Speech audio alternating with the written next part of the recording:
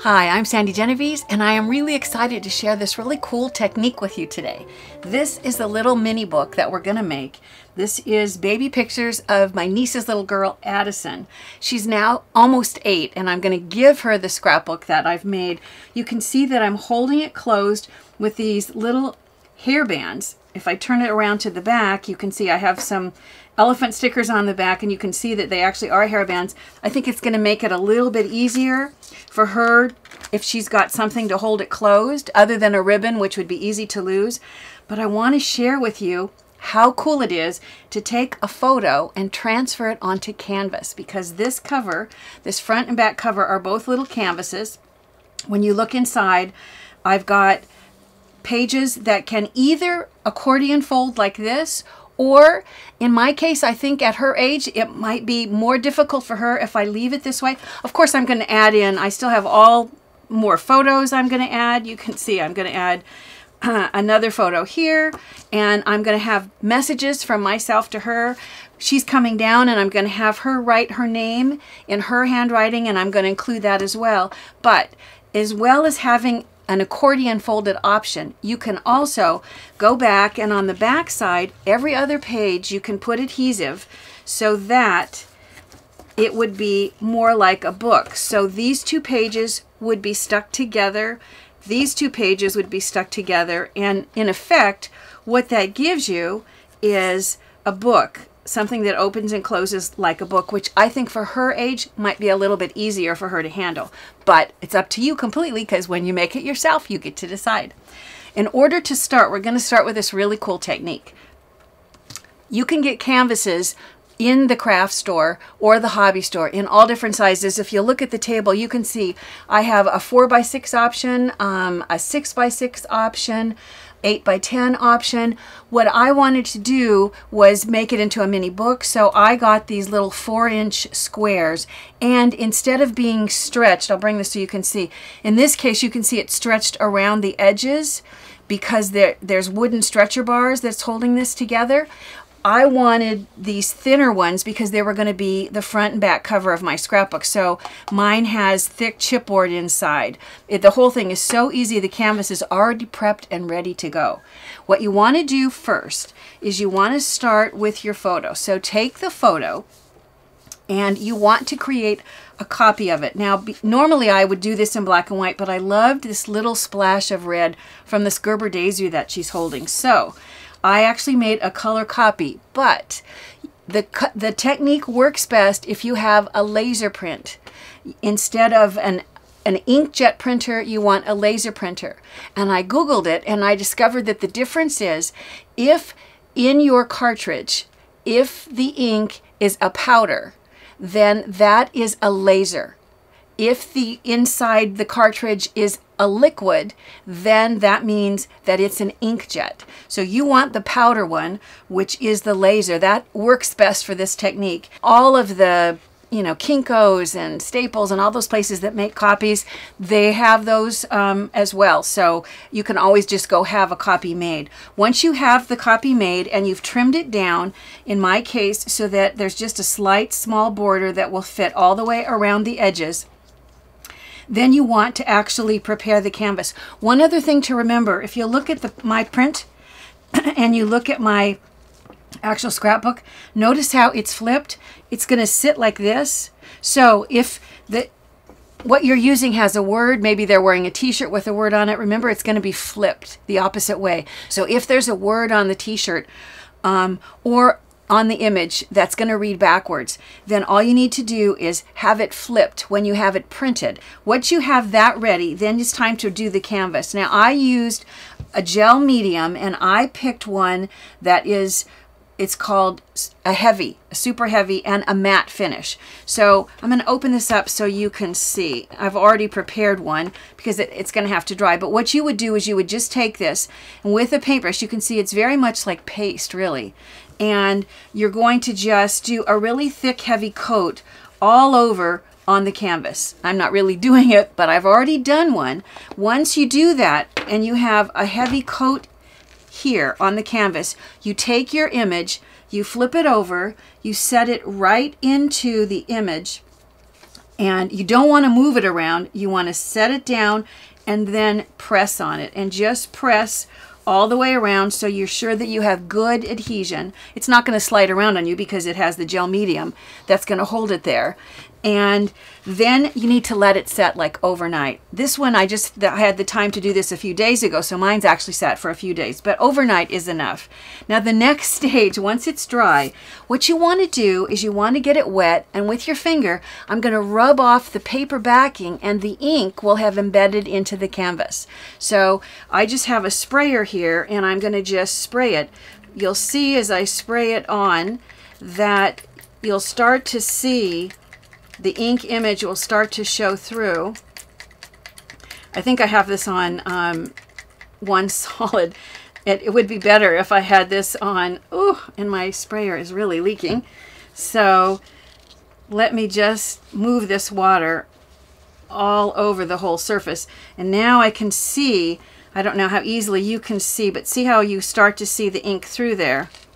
You can see that this is the bottom because there's that red flower.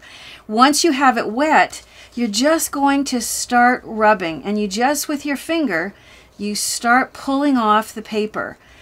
See how it's going to pull off the paper backing, and it's going to leave the photo. Now at some point, if you rub too much, you actually can pull some of the ink off. So I sort of went over the whole thing once and then looked to see how much more I wanted to still pull off. This technique works best if you pick something that you like, kind of that vintagey look. You can go back and re-spritz with water as many times as you need to, especially if you pick the larger canvases. Then you might have to, do this in pieces. But I can go back and I can get it wet. I can get it wet, more times to pull off. And see how, I want you to look at this area here. I've gotten it wet, and I'm actually now starting to pull off some of the ink because I want that to look a little bit distressed on the edge. I want, instead of a really flat, straight seam, I want it to look a little older. So I'm going to actually do that on purpose. Places where it's still a little bit cloudy indicates that there's still a little bit of paper stuck on there. So as you work with it, while it's got the water and kind of wet, you can tell by looking, and you can also feel a little bit because the paper's peeling off. You just keep peeling until, as you notice down here, you realize that it's starting to pull the ink. Then you know you've got all the paper off. So while it's damp like this is when you want to go back and add the sealant. So what I'm going to do is set this down here so that I can go right around the edges. I'm going to just, don't worry, I know it looks a little cloudy and that's just because it's white. It is going to dry clear. But you don't need a super heavy coat because you can go back and do multiple coats once one coat dries. So I just want to get all of the lines going the same direction on this coating. And then I'm going to make sure that all the edges are nice. And then I'm going to just let it dry, and we'll come back and look at it. It dries pretty fast, and we'll come back and look at it a little bit, and you'll see just how cool this technique really is. I just wanted to show you when it's dry, you can see that there are a few places where I didn't get all the paper rubbed off. And if I bring in my finished one and you compare, there's a few places on this one as well. This spot right here, I can see a little bit of paper. It sort of adds to the vintage look. However, if you want to avoid it, instead of putting the sealant on while it's still so wet, what you can do is let it get a little more dry, because as the print dries before the sealant, you'll start to see any place where there's a little bit of paper left. And then you can add a little more water and rub a little bit more off. And you can do it with any of your favorite photos. But as I said, I think it works best if you pick something that looks kind of vintagey, because that's what happens as you rub with your finger. It's not a perfect science, and so if you have a picture that needs to look perfect, it may not be the best choice for this. For the back cover, what I did was I took just a sticker sheet. You can see that I have one of the elephants in the middle, and then I cut this elephant in half, and I put the front half of the elephant here, and I put the back half of the elephant there. Just stuck them down, and then I went back with the same Mod Podge, and I went back and I did a layer of Mod Podge over the top of that. I want the whole thing sealed, because a little 8-year-old girl who's going to probably have dirty hands is going to hold on to this and be playing with this. Now when it comes time to do the inside, really that's a snap. All you want to do, and it depends what size canvas you chose. I chose, as I said, a canvas that was a 4-inch square. So I wanted the interior pages to be slightly smaller. So this folded up square is a 3 3/4 inch square. In order for it to fold like a book, where you have a valley fold on both ends, you need there to be 6 pages or 6 sections inside. So for me, my paper started as like a 25-inch sheet of paper. I cut it a 3 3/4 inch strip, and then I came in and I marked 3 3/4 inches every score line, so that my finished size ends up being 22.5 inches by 3 3/4. Yours may vary based on the size that you choose. I think it's easiest to go back and do all the decorating of these pages inside first. So if I open this up, you can see, because she was holding the Gerber daisy, I used the flower theme inside, and I've just done a few simple decorations. I'm going to have, as I mentioned, her handwriting. I'm going to add in more photos and more journaling, but do all this, I think, while it's loose and flat. I think it's easier while it's like this. Then you're just going to take adhesive, and you're going to put solid adhesive on what would be this inside front page. And then what would be the cover, you're going to just attach it right inside with just a little border that shows all the way around. That's why I made a little 1/4 inch smaller.